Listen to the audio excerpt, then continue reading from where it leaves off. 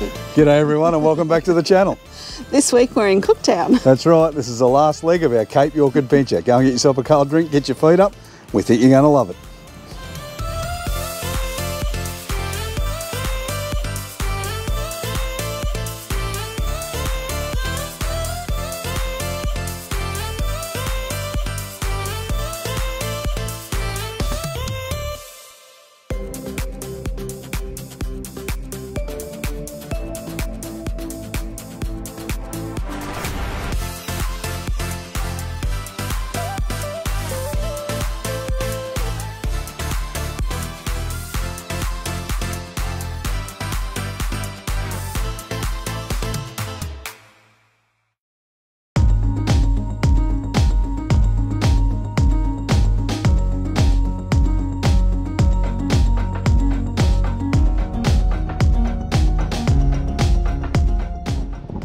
Come to the top of Grassy Hill in Cooktown.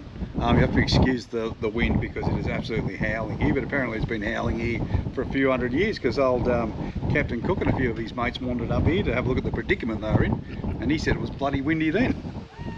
Still bloody windy now.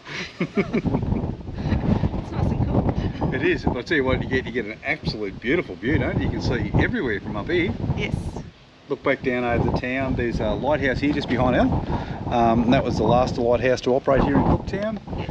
And then you get a view back over up towards the Cape. So if we come around this way, that way, the tip's up there somewhere, probably another 600 or 700 kilometres up there. And then out over here you'll see a big green patch, and that's where the racecourse is, and that's where the donation camp is, where we're staying at the moment. Yes. So yeah, we've got a reasonably good day here in Cooktown. It's very windy. And it looks like it's going to rain at any second, but bring it on. We haven't seen rain in a while, and the caravan needs a good wash, so might help take a bit of the dust off. it could do. Yep. Anyway, we're going to continue our little trip around Cooktown and see what there is to see. It's going to be good. There's not a lot to see, but it's we'll probably get blown off the hill first. so we will. All right, let's get back down.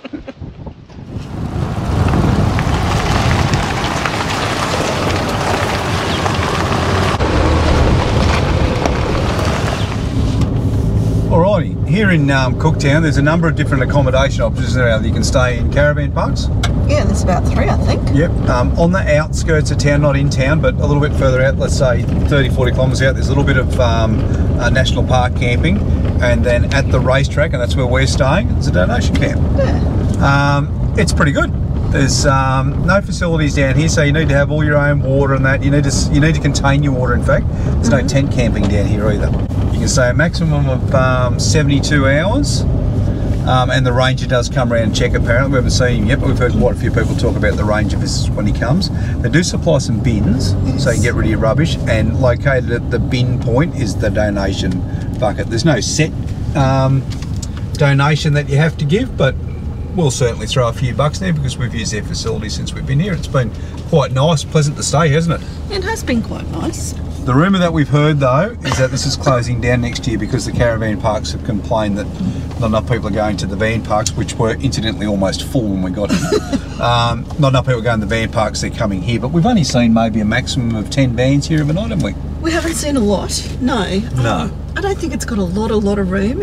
There's a fair bit of shade, so yeah, you know, power could be a concern for some people, but certainly it's a good overnighter and stop off to see the area, that's for sure. There is, and there's a dump point that's close by. There's also an access point for some fresh water, but just not here at the racetrack. No, but nothing in town is very far. No, it's not. Alrighty.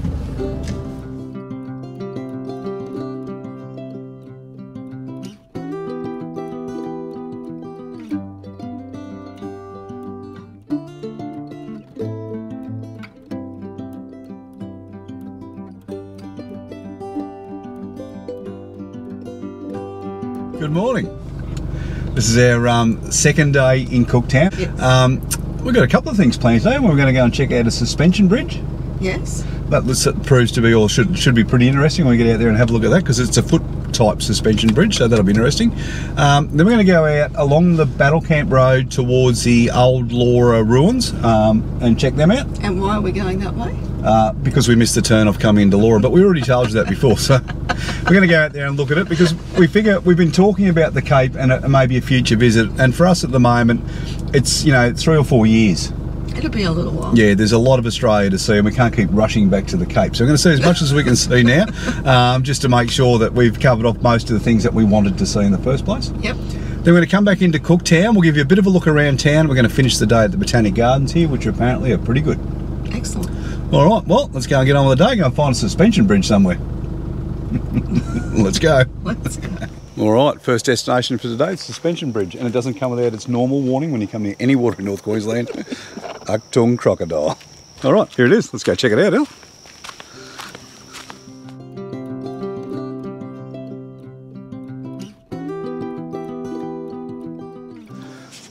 All right, every time we find a water body up north, I'm always on the hunt for a crocodile. We got really lucky yesterday and you would have seen that footage by now, but I'm hoping to get one out here this morning. I'll bet you, if you fell into the bloody water, you'd find one real quick. Oh, this is really cool, isn't it? No, that's a big stick. Yeah, there'd definitely be one down there somewhere.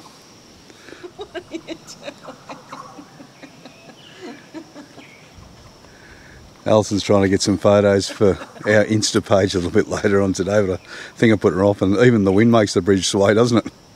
Oh, all right. That doesn't worry me too much, but every so often my foot goes between it. I was like, oh. And it's the one time I think I might actually drop my camera, my phone. It's quite a bounce to it, doesn't it? How does it feel, Stephen? Well, I like it. I like it. I wouldn't like falling in, but I do. I do like the bridge, and it's a beautiful place. It's absolutely stunning if you go through the river.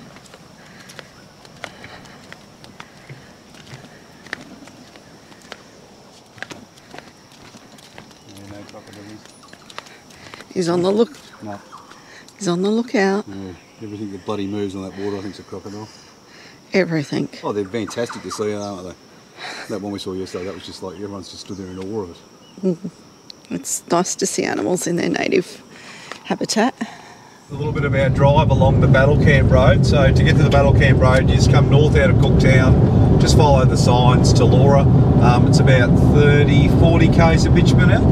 Yeah, I think so. It's quite more than we anticipated. Yeah, definitely. And then you come onto this. Now we know that this has been reasonably freshly graded, because we spoke to the girl at Harnham the other day, and so far this has been a great road that we've come onto here. Yes. Nice water crossing back at what we think is Isabella Falls. We're going to stop and look at that on the way back. Yes. But right now we're just going to head out to the homestead and check it out.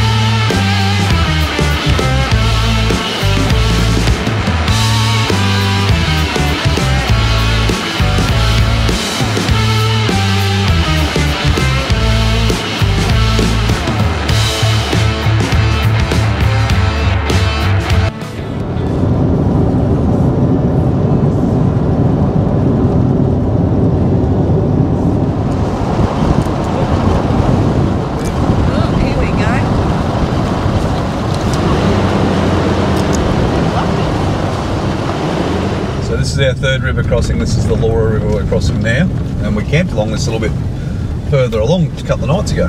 We did. Forward roll.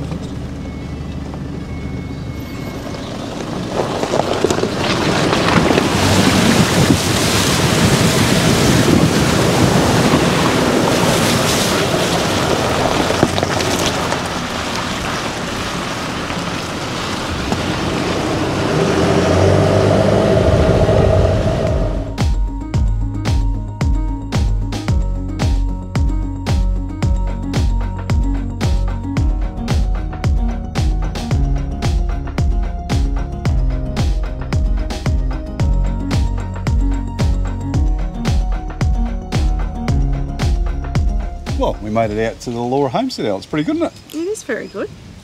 It's very well intact, and there's a few buildings around here, and I'll just cut a few in while we're talking, but there's Aboriginal quarters here, which was for the Aboriginal station hands. Yes. Looks like it was probably about 3 separate rooms inside of that. There's an old blacksmith working area, and there's also their meat storage locker, and of course the main homestead itself. There's a little bit of history that they have here. They've got it all written underneath. You can go and have a bit of a read about that and some old photos of the area. Yeah. But it's a really well intact ruin, isn't it? It is, yeah. It's interesting to come and see. It certainly was. It was about 100 k's out of COOKTOWN when we come up along the battlefield or the battle camp road this morning, and that was just a great drive up. So it was quite picturesque and a few river crossings to do. It was really nice, wasn't it? Yeah, and the road had just been graded, so it was in good tact this time. It always makes it nice, and surprisingly, there was a little bit of bitumen. There was, yeah. Just bits of it here and there. Anyway, we'll show you all that a little bit later on. But we'll just have a bit of a look around the homestead, and we'll start to move our way back. We saw a place called Emma Lagoon or Emma something or other on the lake. Emma Lake. So we'll pull up and have a look at that because it's once again said there's crocodiles about. So see what we say.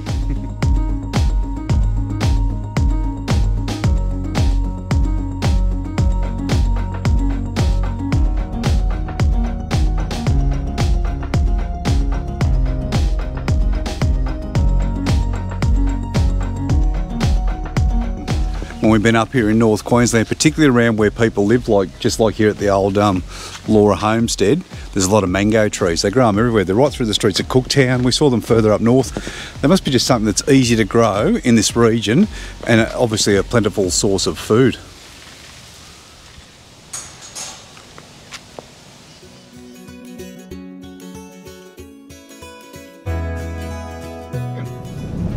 Oh, it was nice. It was a bit chilly today. Very chilly. It's a little bit unexpected though, wasn't it? Because you felt like you're in the middle of nowhere and there's no other real water around, although there is the rivers, I suppose, but you just come down upon this and it's quite a large amount of water that's down here. Anyway, throw the drone up and give you a bit of a look around. Yes.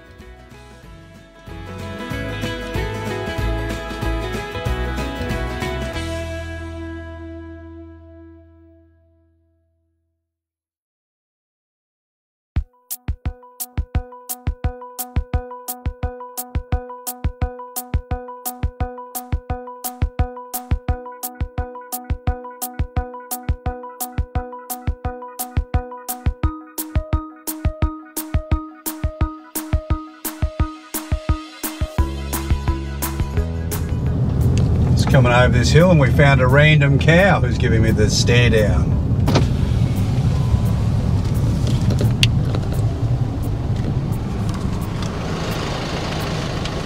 Aren't you supposed to be somewhere else?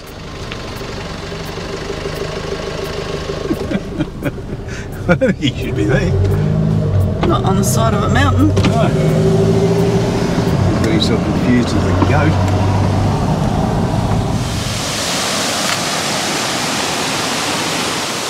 Alright, one last stop on the Battle Camp Road as you head back into COOKTOWN. I think it's called Isabella Falls. Yes, I think it is. It's a small set of waterfalls. It's actually at a road river crossing as you come down, but it's really worth stopping and having a look because they're small but they're very picturesque, aren't they? Very picturesque indeed, yeah. Yeah, it's really nice. So we got the drone up, give you a bit of a look at what they look like, but they're only about, I don't know, maybe 10 foot tall, but yeah, not real big, but really pretty to come and see.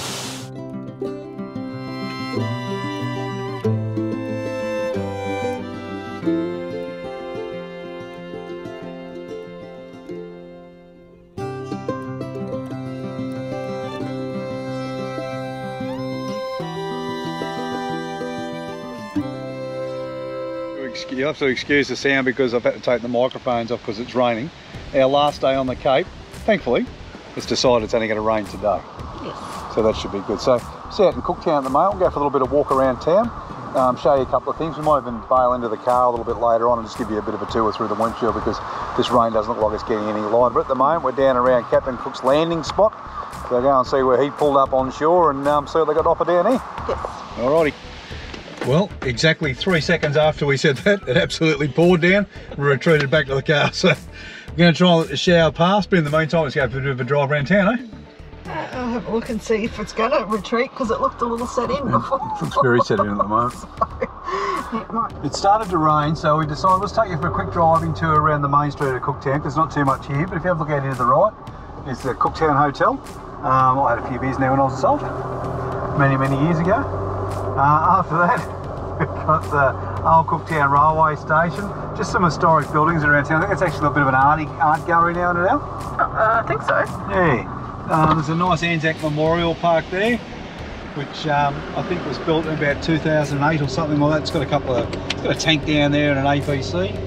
This is pretty much the main street. So in town, there's a doctor and there's no dental services here from what I understand, but there is a doctor. There's time fitters, there's mechanics, there's a few banks. So you can, if you need that sort of stuff. There's also the post office a little bit further down the street. There's a good IGA in town, seems to stock most things, and it's relatively cheap. Yeah, it's pretty reasonably priced. What we find is when we go out into like away into rural areas with the IGAs and things, if you're willing to just shop around a little bit and not buy the name brands, you can actually save quite a deal of money, can't you? You can. We always have a look to see or compare to try and do that, but just coming towards the end of the main street of Cooktown now, and as you can see it's not real big. There's also, as you come down, you've got the parks where I think there's something down here for Cook, but we'll have a look at that when we come back. And you've got the police station on the other side, and then we come down into a new area that I hadn't seen before, which is their marina area. And it looks quite nice down here, doesn't it? It is. They're currently in a redevelopment, so they're doing it in stages. So they're up to the marina stage. Yeah, it's quite nice. So I'm not really sure how this all works here. I'm going to go down the bottom here, I think. I think we go down. Go down around the bottom here and then up. So what's this here? Boat ramp? Yep. That's how it's boat ramp there. Good place to launch your crocodile from there. As I mentioned before, I had been here once before when I was in the army. That was about 35 years ago, so things have certainly changed, but they haven't changed that much. It's this part of the town that I wasn't very familiar with. We actually stayed, or we hootched up in town here for a few days. We had the battalion set in a position around the town, and I think I was living next to the post office for about 3 or 4 nights. It was quite good. It was an experience anyway.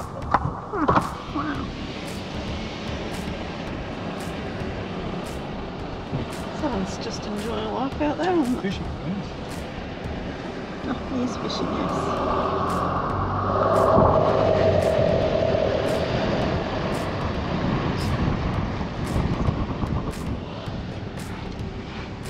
It's too bad it's a crappy day because we did drive down here the other day. It was quite sunny. It was really nice to look at, wasn't it? It was beautiful. The sun makes a difference, but it's a nice area. That's right. And as we said before, we're not going to complain. You know, we've had the entire Cape trip, we've had beautiful weather. Today's the first wet day we've had. And a little water park for the kids.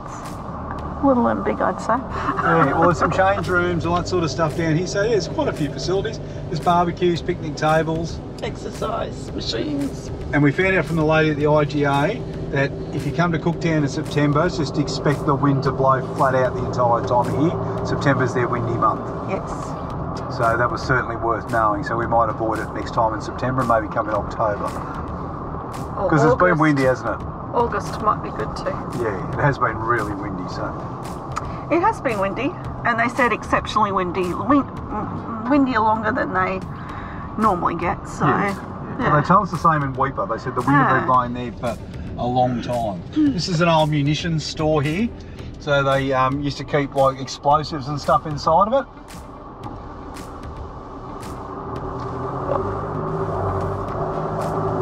And that's Cooktown. Pretty much. Still a beautiful place. As we've shown you, there's some great day trips you can do out of here. The Bluefield track down to Cape Trib. That was a good day out with lunch in the middle at the lion's den, and then I think we showed you today or yesterday that we went for a run out to the Old Laura Homestead, and that was well worth the drive out along the Battlecamp Road. Beautiful scenery as you go out, and we even had a walk across the suspension bridge. We did. I enjoyed the other day. We just wandered through the town, and they had lots of plaques up just explaining what the buildings were and when they were, and little plaques on the ground as well, just about the history and what was there and when things were built. I enjoy reading all about that. Yeah, it is quite interesting, and once again, Cooktown wasn't exempt. Every town we've been to has had a pub that's burnt down at least 3 times. Yes. And Cooktown certainly had its share. I think that's just from that era. One of the things that you see when you come to Cooktown is a park. It's quite a nice one. I think it's a bit of a memorial park, would you say? I think so. They've made it like a recreational area where everyone can come down and enjoy, and they certainly have monuments to Cook. Oh. And he's landing here. They've got a couple of monuments to Cook here, haven't they? One of the biggest monuments I've ever bloody seen. And I'm pretty sure, now, hit me up in the comments if you know, but I'm pretty sure he only come here to make some repairs to the ship anyway. Yes, he did. Yeah, I think like June to August he was here, and the statue said he didn't leave anything unattempted. Not sure what that means. Yeah, not sure. But anyway, yeah, it's well worth walking around and having a look. And the other thing here is the Cooktown Cannon, which was last fired in 1987 on one of the army exercises that I was actually on. There you go. I don't remember it being fired, so it was obviously an in-town thing for the people who were in town. Not the grunts out in the field. Not us, no. All right, let's have a look around. This looks interesting. They've designed a walking track. Apparently it starts here near the Captain Cook statue, so you're here, and it can be a full day circuit, or you can break it down. Oh, it's divided into 8 different sections. So sounds all right. You can do it in bits and pieces if you like, so see everything around. It's good. It's a pity we don't have any more time here, huh? Yeah, we probably could do another day and get around and see a lot more, because every time we walk there's something, you know, new we spot to go and see. Maybe we should research these things a bit better before we come. Yes, you should. Cooktown's one of the stops on the National Trail, and it even comes with its own hitching post, because you can do the National Trail on horseback. They reckon it's quite a challenging thing to do. Sorry, Edmund Beasley Port Kennedy JP landed at Rockingham Bay, 24th of May, 1848. Right, on his expedition to Cape York. He's promptly speared.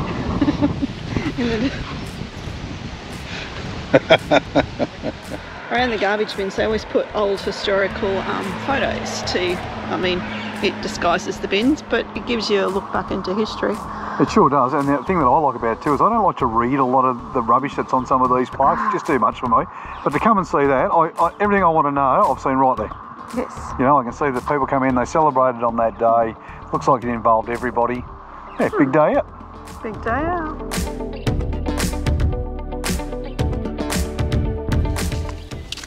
Well, the rain stopped long enough for us to get the Botanic Gardens out. Yeah, it's good. It does, looks really nice. These are really old. I think these were first put in, I did read, I think yesterday, they're maybe 150 to 200 years old. It's about the time when Cooktown was settled. Okay. They actually started the Botanic Garden, so that was quite interesting. So some of the trees here might be quite old. There you go, we'll get a bit of a look around and see what we see. This tree is located right at the entrance to the Botanic Gardens. It's called a weeping paperbark. I'm not a tree enthusiast, but let me tell you, this is probably the oldest looking tree I think I've ever seen. Particularly, not so much the oldest looking tree I've seen, but definitely the oldest sort of tree I've seen that's a paperbark. It's huge, isn't it, Al?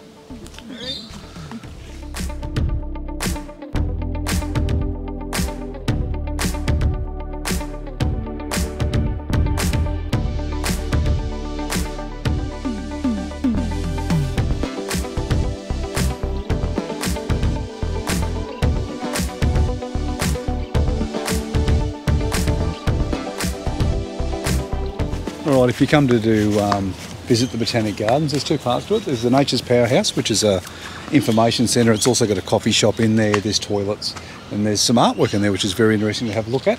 And some good information on some taipans. Yes.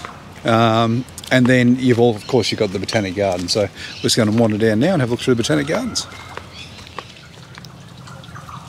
Red hot tip for today, don't pick mushrooms.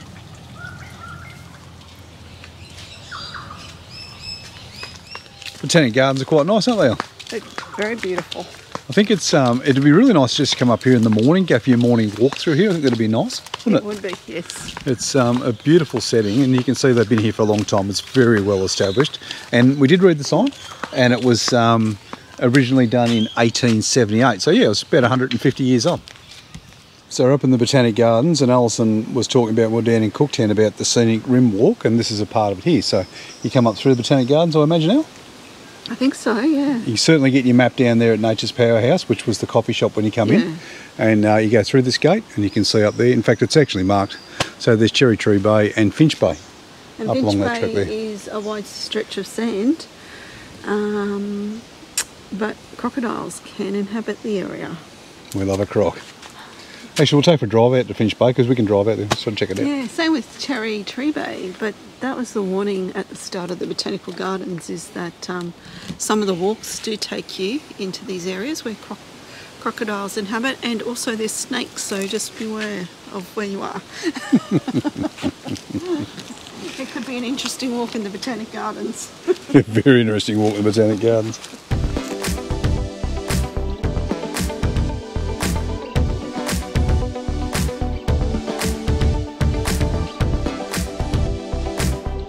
These stone drainage ditches were really interesting. These were built in the 1880s. Yeah. And they were used to keep the water drained off the gardens as it come down through there. So yeah, bit of brickwork. I'm tipping it might have been built by convicts, but Alison's not so sure. Well, I think it's just quite ingenious at the time they were built, and they're still, you know, going today. Oh, yeah. 150 years later, and it still works as a workable drain. Still working as a drain today. Still learn a lot from our history. Definitely.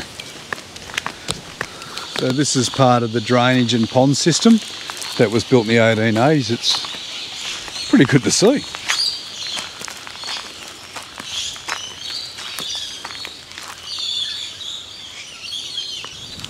All right, Alley Cat, Botanic Gardens, what do you think? I've enjoyed it. I like it. They've got a little sign, tells you what area you're entering, a little bit of information and some fun facts. And if it's an area that really tickles your fancy, you could spend quite a lot of time, or you can just take a nice walk throughout the gardens and you know, see it all, sort of thing. So yeah. I quite like it. We're just discussing, weren't we, that if you're a botanist, you'd be in your heaven. Oh. Yes, and if you really love plants, you could really enjoy yourself. You certainly could, but yeah, there's some beautiful plants here, and there's a lot of history in the garden, which is really interesting to see as you go around it. Yeah, I've enjoyed it. Yeah, definitely. Yeah, it's good. Well worth a walk around. We're on the walking trail, and we saw it when we were up in the Botanic Gardens, so we thought we'd take a drive down and have a bit of a look. It's quite pretty now. It is quite pretty, actually. It's got crocodile potential written all over it, but yeah, we're not going near the water to find out. But yeah, just have a look around. It's really nice.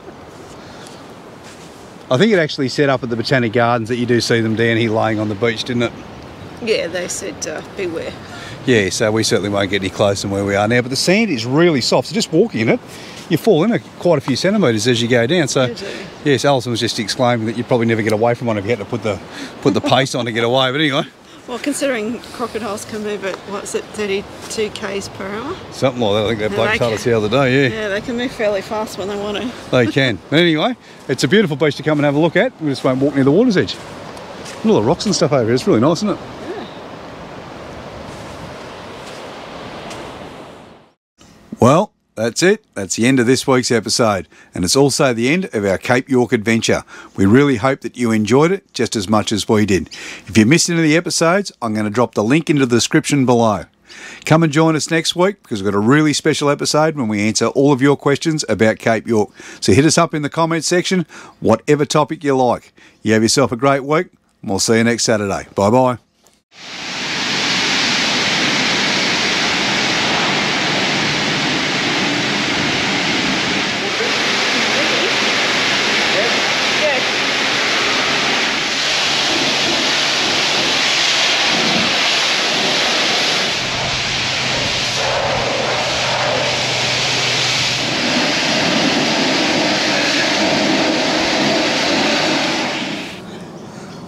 Three, two, one. Oh. 3, 2,